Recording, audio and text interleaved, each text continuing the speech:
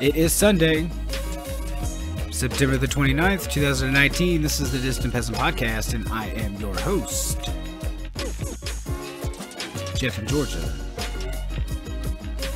On today's show, the disaster at Greenwood. It's probably the worst act of racial violence in American history, certainly in the 20th century. In terms of casualties, we're going to dive into how it happened, why it happened, if it has anything to tell us about today's struggle for racial equality. But of course, before I get to all that, just a brief reminder that this show, like all of these shows, is brought to you by listeners like you. Listeners who go to patreon.com/distantpeasant and become recurring donors for as little as $1 a month.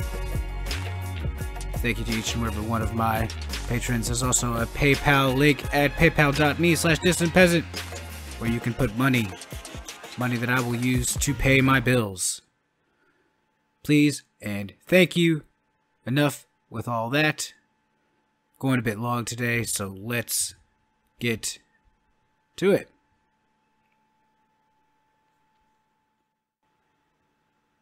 I often feel a little bit self-conscious about my identity when writing these shows, more so when I write about the history of racism and white supremacy in America. I don't go proclaiming it at the top of the show every time, but I'm a boring, straight, cis male, and I'm a white southerner. Now, I'd much rather be seen as clever or wise, charming, interesting, talented, even handsome than white, but there is no use in denying who you are. Try as one might like to live life without valuing whiteness, it's always there. It makes a big difference in America, how you're seen, what opportunities are likely to be available to you, what connections and family you're able to draw upon, where you're more likely to live, and how the state, particularly its police forces, interact with you. One of the United States of America's most lasting and foundational principles, perhaps the longest lasting, has been white supremacy. And our society and its values and institutions still reflect this. Incidentally, history and politics have been no different. Stories told by white voices intended for the ears of other white people, reflecting a white point of view. In my own small way, perhaps I contribute to this problem. It's a fair criticism. Who am I to stand against the system and society that holds me up? Just another white person speaking on history from a white point of view. And this one without the flimsy shielding of a PhD or even some graduate school credits. Hell, I don't even have a bachelor's in history. I'm only as expert as I can muster myself to be. And forever burdened by my perspective to boot. That's the truth. And yet here I am. And not just because I've decided to press on in spite of having good reasons not to. There are a few excuses related to production and philosophy I could make in answer to these objections, but the most important answer I have to this idea is that it's really important to me that these stories aren't told by only non-white voices. And I refuse to accept the history crafted for people like me, an easy story of slow and steady progress on race, led by the efforts of benevolent white progressives. And I want to stand with others who do the same. One other reason is a little cruder, because it's white people like Ben Shapiro. With all due apologies, here he is in September 2017, quoted directly. I've lightly restitched this for brevity and clarity, quote, "Now listen, you'd be a fool not to acknowledge, or a liar, not to acknowledge the history of racism in America. Everybody acknowledges that. If you have half a brain. Of course, slavery, Jim Crow, awful. Evil treatment at the hands of awful, evil people. We all acknowledge this. We all acknowledge the collective sin of the United States in promulgating this, and the individual sins, more importantly, of the people who actually promulgated this stuff. We all get that. But that's not what we're talking about. Now we're talking about now, because I wasn't born when Jim Crow was in place. I wasn't an adult when Jim Crow was in place. I know that I'm not a racist, and I know I haven't acted in a racist manner, and I would bet you money that the people in this room haven't acted in a racist manner, that they haven't held slaves or voted for Jim Crow. I will bet you money that's the case. You cannot fix past injustices with current injustices. The only way to fix past injustices is with individual freedom. That's it. The idea that black people in the United States are disproportionately poor because America is racist, that's just not true. At least not in terms of America's racism today, keeping black people down. It's just not the case. End quote. Just a bit more. He goes on later, quote, that means in a free country, if you fail, it's probably your own fault. If it is somebody else's fault, if somebody else is actually trying to throw up obstacles in front of you in a way that is unjust and bigoted, point out the specific instance so we can all side with you. We all want to be on the same side. We all want to help out. When somebody is a racist and trying to stop you, we all want to sound off and stop that too. But you feeling insulted and then whining about it, and then suggesting that you're a victim without evidence, and that I have victimized you because I won't accept your victimhood, this makes the country a worse place. Okay, here are 3 rules that you need to fulfill as a person before you can start complaining about your life failures being the result of somebody else's actions. Number 1, you need to finish high school. Number 2, you need to get married before you have babies. Number 3, you need to get a job. That's it. You do those things, you will not be permanently poor in the United States of America, end quote. All of that bullshit. The end, standard pull yourself up rhetoric, of course, but its context within a larger section about race in this country is telling. I have long heard this rhetoric. It has been around as long as I can remember. An endless exhortation to minorities, black people in particular in America, to embrace the politics of respectability, self-improvement, self-sufficiency, Protestant values, work ethic, if they want to achieve true equality with white people. Don't bother agitating for awareness of your historic victimhood or demanding justice, and don't work against the white establishment's mechanisms directly. Just work hard on yourselves. Keep your heads down. Go to school. Don't be so uppity, they are sometimes bold enough to say. This infuriates me for a lot of reasons. I remain unconvinced that American capitalism can ever really be truly racially egalitarian, but even granting that theoretical scenario, you still got all the same problems of endless economic growth based on finite resources and increasingly severe environmental effects, and a system that still fundamentally exploits the working class not to fulfill human need, but to generate maximum profits. And that's one big reason that pisses me off. And that sort of dirty socialist talk might be popular with some of you. It doesn't hold sway over everyone, of course. A better reason might be a simpler one. We fucking did that shit already. In the decades after the United States Civil War, many black people in America were lucky enough to be able to take Ben Shapiro's advice. Much the same advice contemporary progressive reformers in early 20th century America. The children and grandchildren of slaves, they went to school, they built businesses, they became doctors, lawyers, accountants. They lived in fine, respectable Victorian homes, with their churches and schools well attended in a segregated world. No different than the white people across the train tracks. Except one, of course, no political power whatsoever. And if you ask me, it's that fact that made all the difference. A fact based upon the race of the people involved, a fact with its origins in this nation's foundation as a white supremacist society. And you know, every now and then in a society like that, an event occurs in history that kind of serves as a microcosm. A tiny event that mirrors the larger dynamics of the situation so well it deserves close examination. This is such a story, the story of Greenwood, Tulsa, Oklahoma, and of Black Wall Street, and of why there is no such thing anymore.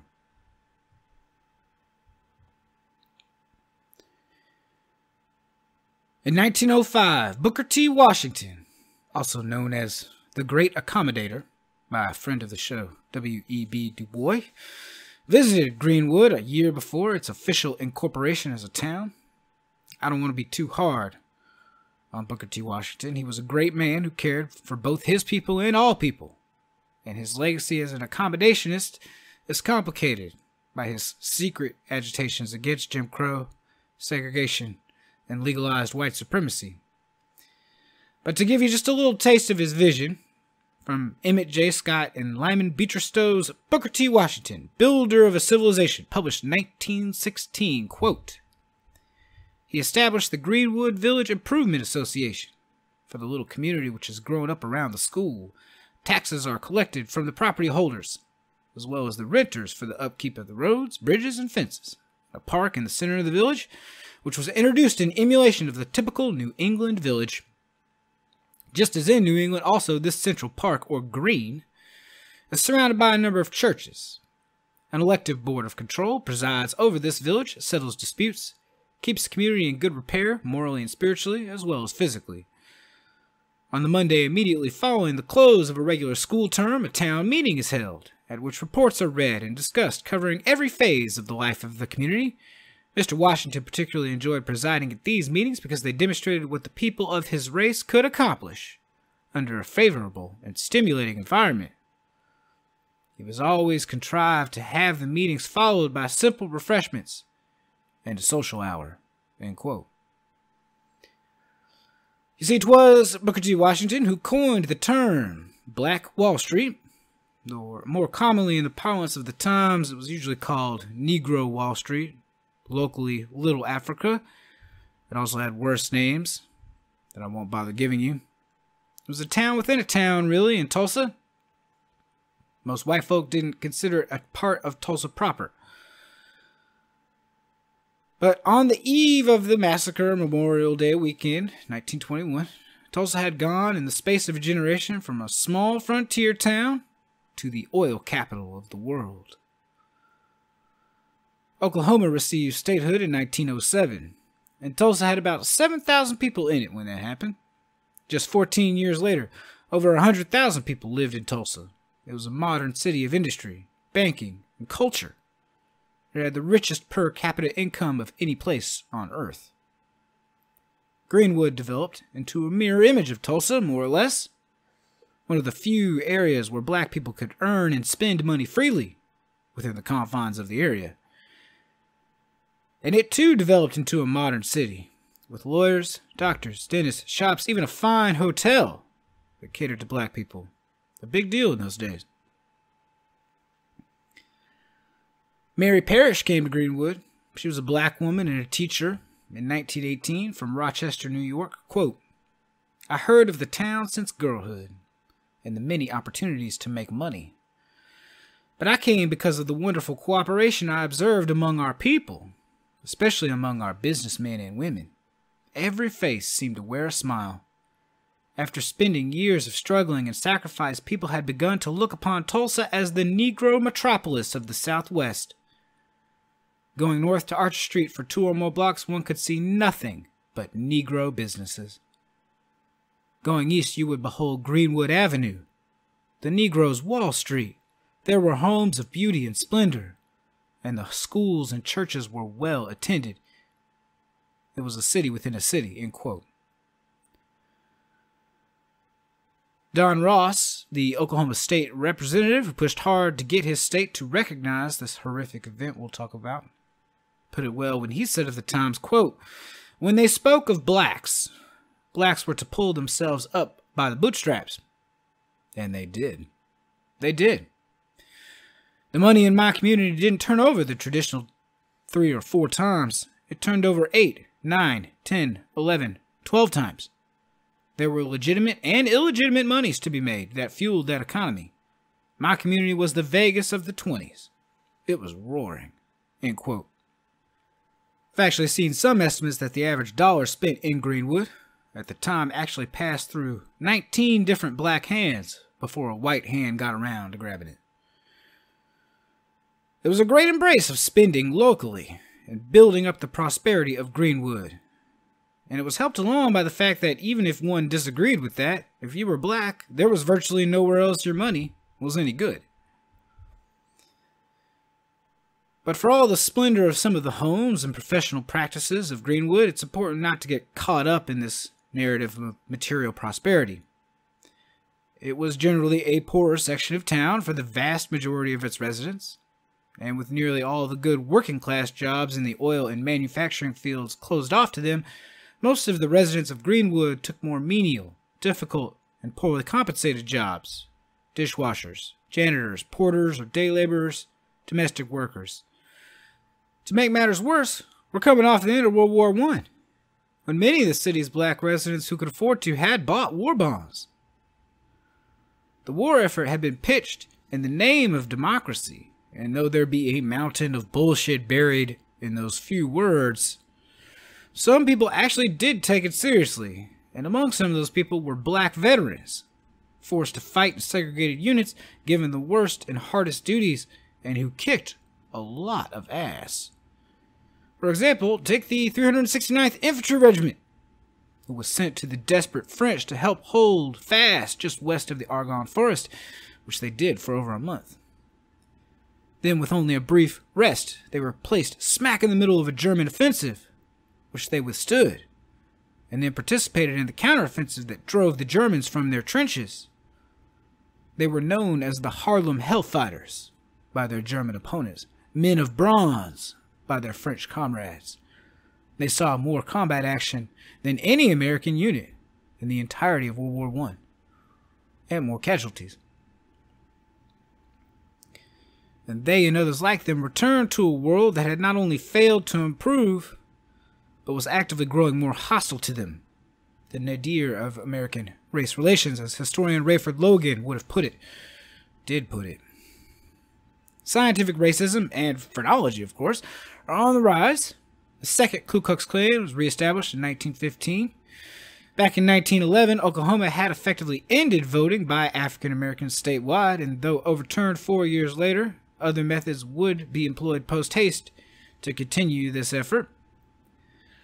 Lynchings, always a plague in Oklahoma and states like them among frontier towns, were, believe it or not really a racial thing at first, even though the first African Americans began arriving in the late 1800s. Before 1911, lots of different outlaws, horse, cattle thieves, and real, imagined, were lynched in Oklahoma, and the vast majority of them involved white victims dying at the hands of white mobs.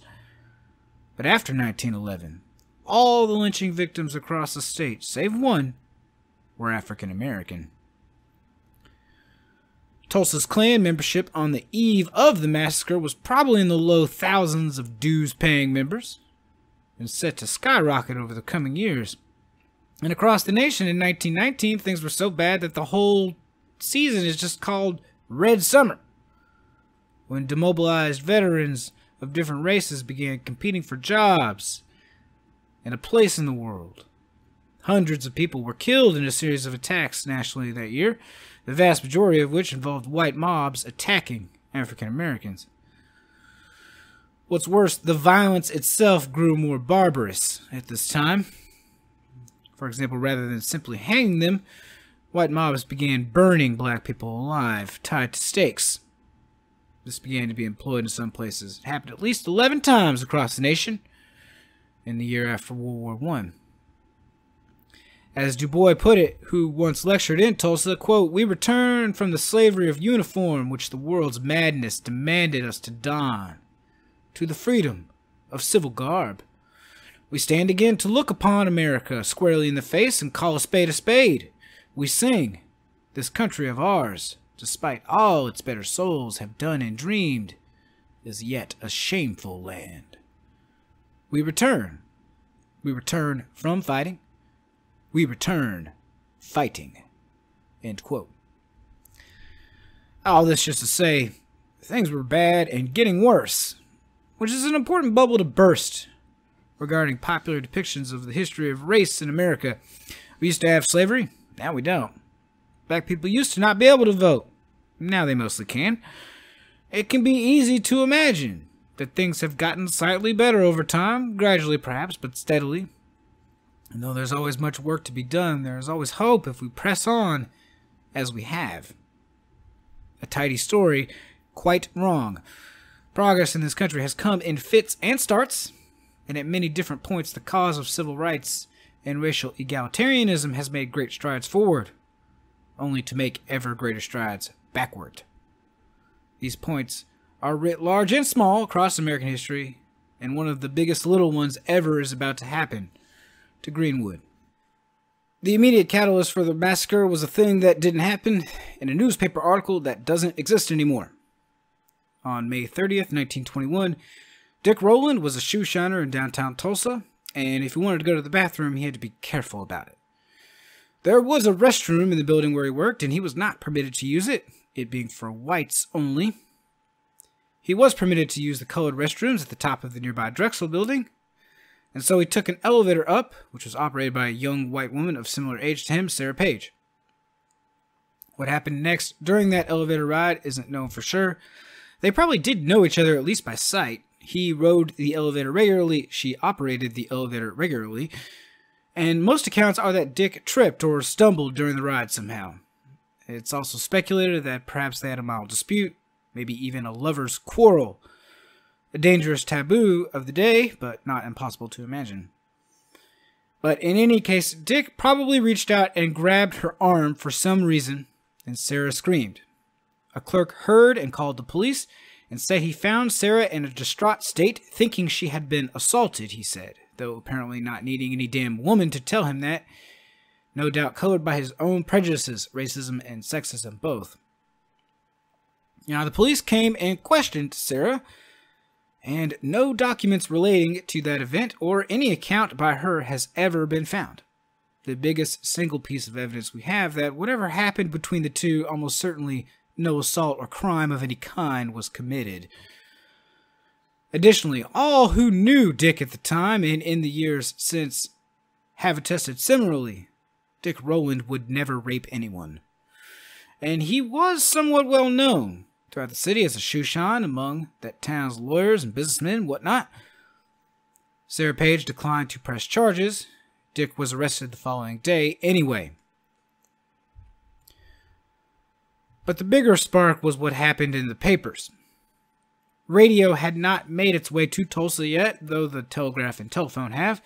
Newspapers are therefore still incredibly important and widely read. The Tulsa Tribune ran an article twice about all this, once in a morning and once in an evening printing.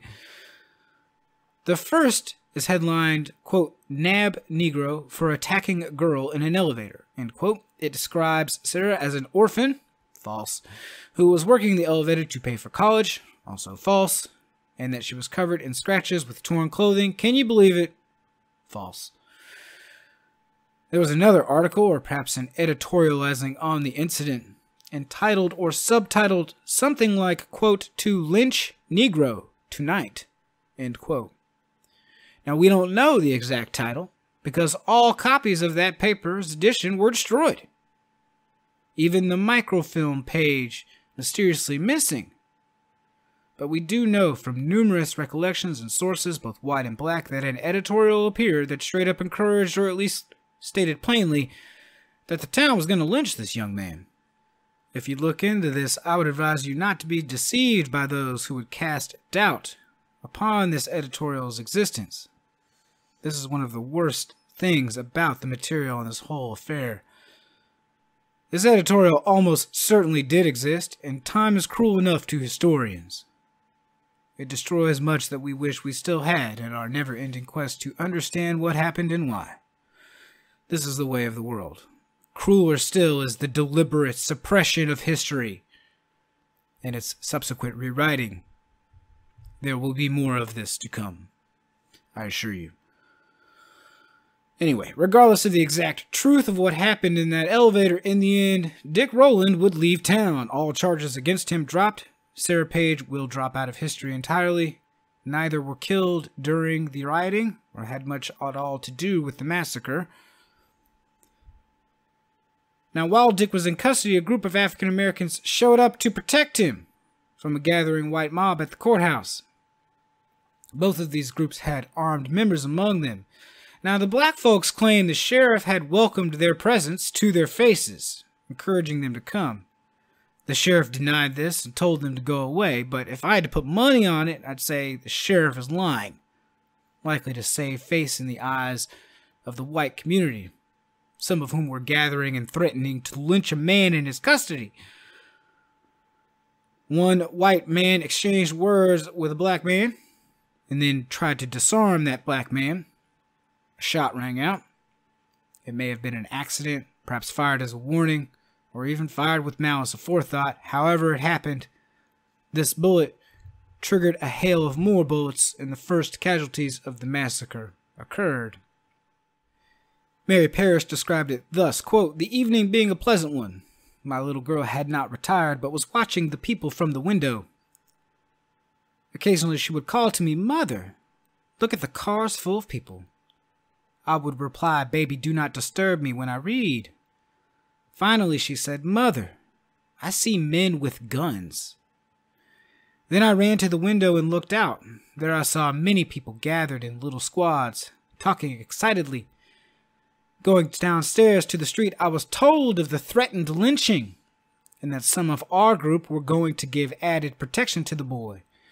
I am told that this little bunch of black men marched up to the jail, where there were already over 500 white men gathered, and that this number soon swelled to over 1,000. Someone fired a stray shot, and to use the expression of June Grant, all hell broke loose," end quote. So a rolling gun battle broke out between these two, and the black contingent was driven back towards Greenwood. And the white mob began dispersing somewhat to begin looting guns and ammunition from storefronts. The atmosphere at the courthouse was festive, as 500 special deputies were sworn in. The only real requirement to be a deputy was that one was white. Most of these people were not even asked their names or addresses. They were Klan deputies, really.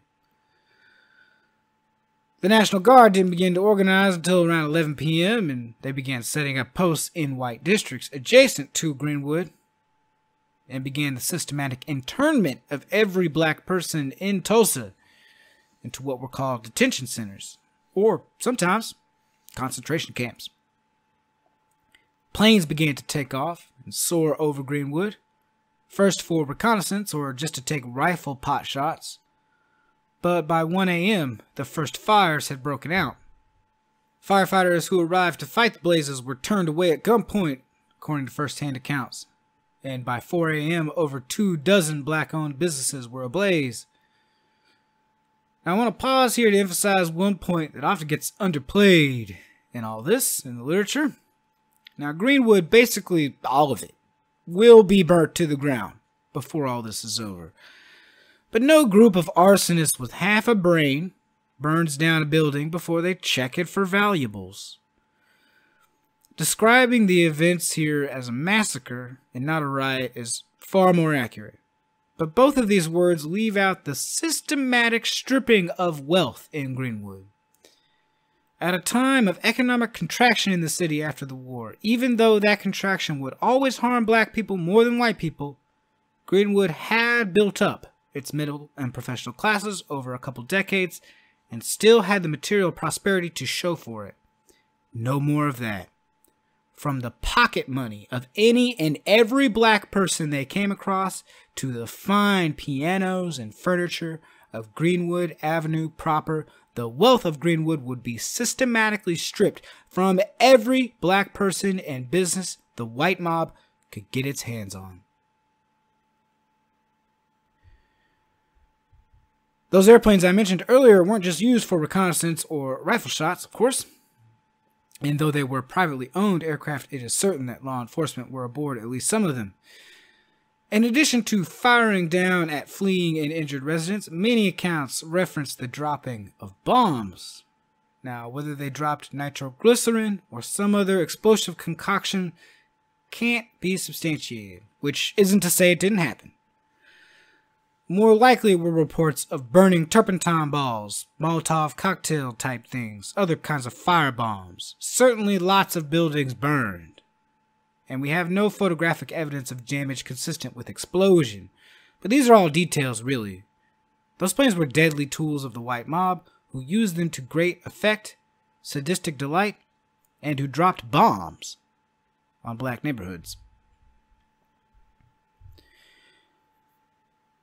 In that black neighborhood, by the way, Mount Zion Baptist Church was a symbol of pride.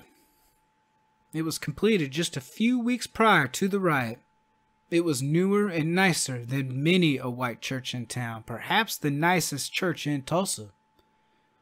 Burnt to the ground, allegedly because ammunition was stored in the basement. There almost certainly wasn't any ammunition down there, but even had there been, this was but a convenient fig leaf for white resentment of black wealth. The church was burned because it was too nice, and it was in a blacked part of the city.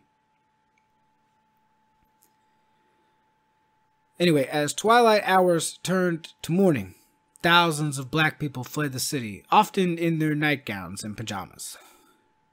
Machine guns rained bullets down upon their neighborhoods. Eyewitness accounts report even mothers with small children pursued and gunned down. 2 hospitals existed for black people in Tulsa prior to the riot, both destroyed. Makeshift replacements were dispersed and the black residents murdered or placed into detention, and these concentration camps were no place to receive reliable medical attention. J.C. Latimer survived the riot. Quote, "We came out after several shots were fired into the house by the mob. 2 or 3 whites thrust guns in each man's face inside and then took him downstairs. As I neared the bottom of the steps, I was met by a man who very unkindly treated me. Seeing a man with hands raised, he came up to the blind side and struck me in the jaw, after which I was questioned and my money taken. The worst thing of all was being humiliated before little boys between the ages of 12 and 16 years, knowing these youngsters would grow up to try the same thing when they matured that others tried, but with less success, I am hoping." End quote. Here's another account, a tragic tale of playing by the rules, and it meaning nothing at all. Quote, "Fanny was our laundress.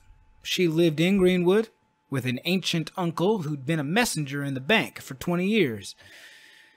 They knew there was trouble, of course, but the mob had missed them so far. Uncle Zach had never been late to the bank, and he trusted white folks. He thought maybe if he put on his uniform and they saw it, he put it on and started out to work. Someone shot him at the corner. Fanny could see him lying there. She didn't dare go out and get him. Mob was so close." End quote. Even the most elite of the elite were not safe. Dr. A.C. Jackson was one of the finest surgeons of the era of any race in the United States. He was then 40 years old, living in Tulsa, an incredibly gentle and mild-mannered gentleman. He may have been murdered by a group of half a dozen or so men during the waning hours of the riot, though other accounts describe him killed at the hands of a white teenager, shot as his hands were above his head. He did not die instantly. He was taken to a detention center where he bled to death for lack of medical attention.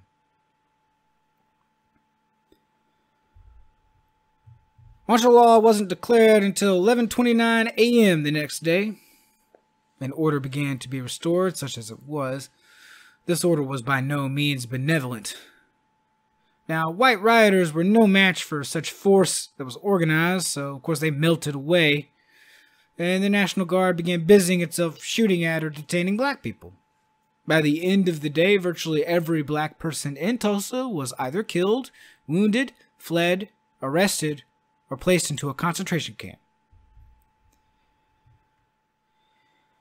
The exact number of dead and wounded is difficult to ascertain, though people have tried over the years. The Red Cross, the only organization the city of Tulsa really allowed to provide any relief in the wake of a massacre, gave estimates by others of something like between 300 and 400 dead, though they themselves declined to suggest any number of their own. Some limited surveying of suspected locations of mass graves has taken place decades after the fact, and though none of these surveys have revealed any conclusive evidence either way. Very, very generally, though, we are talking about a city of around 100,000 people that is about 10% African American.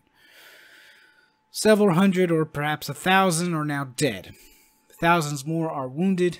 More or less the entire black population of Tulsa homeless. Tens of thousands of people Few black property owners had insurance, and those with policies contained clauses that voided them in the case of rioting, unless you could prove in a court of law that public officials were derelict in their duties. This was basically impossible, in no small part because the history was already being written to suit Tulsa's white population. In the papers, marauding rioters were called patrols, white murderers called soldiers or riflemen, black people called snipers, rebels, or worse. As the summer of 1921 passed into fall and then into winter, many families were still living in tents on their plots, slowed in their efforts to rebuild by the machinations of the city fathers, who wanted to redevelop the land, sans black people, of course, and turned away nearly all offers of aid from other cities across the nation. Restrictive fire codes designed not for safety, but to discourage rebuilding and drive out the town's black population for good took years to overturn in the courts. Not a single monetary claim was ever paid, or has ever been paid, by the city, state, or any insurance company to any black person for any injuries or damage suffered throughout this event, though a white gun store owner whose stock was looted by the mob was duly paid.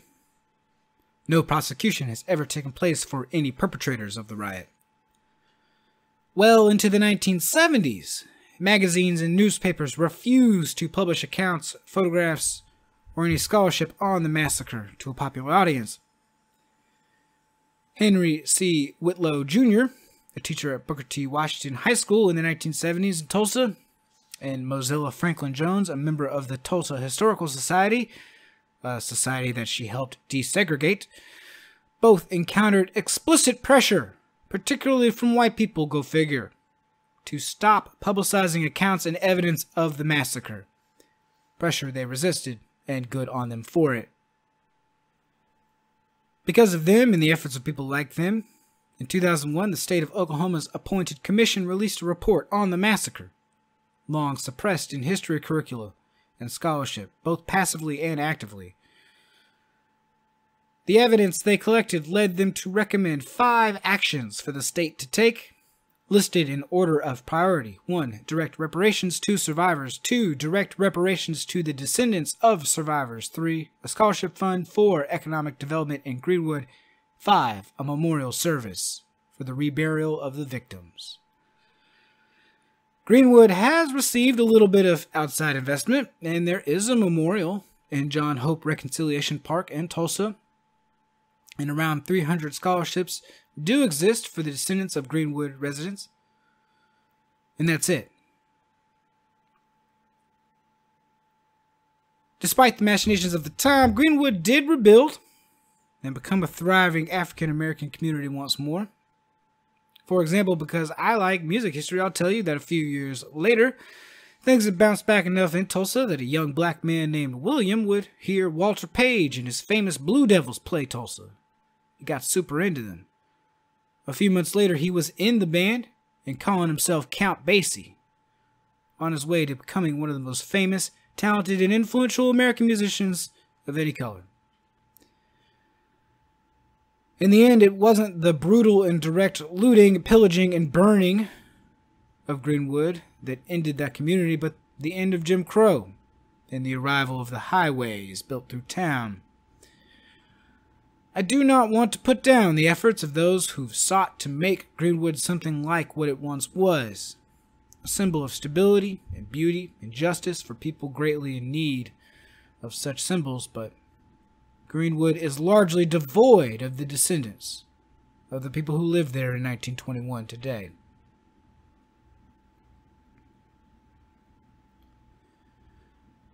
White supremacy in America has never been a problem for the, quote, black community to solve.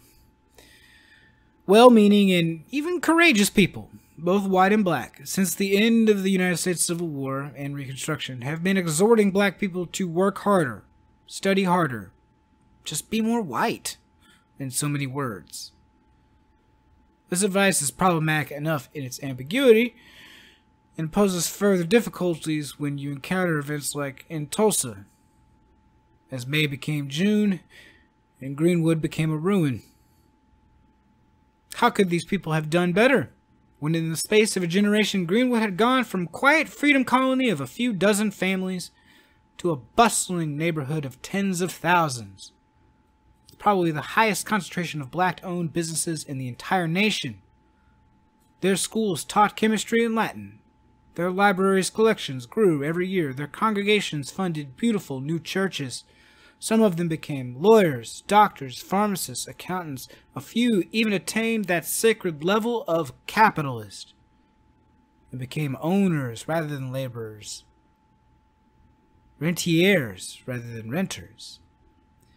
And of what profit was all of this activity on the day of the disaster? I want to give you one more quote, again by Miss Mary Parrish, that teacher who lived in Greenwood on that fateful day. Quote, "Some of our group feel their superiority over those less fortunate.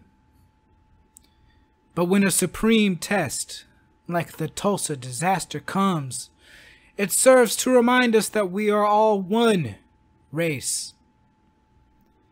That human fiends, like those who had full sway on June 1st, have no respect of person.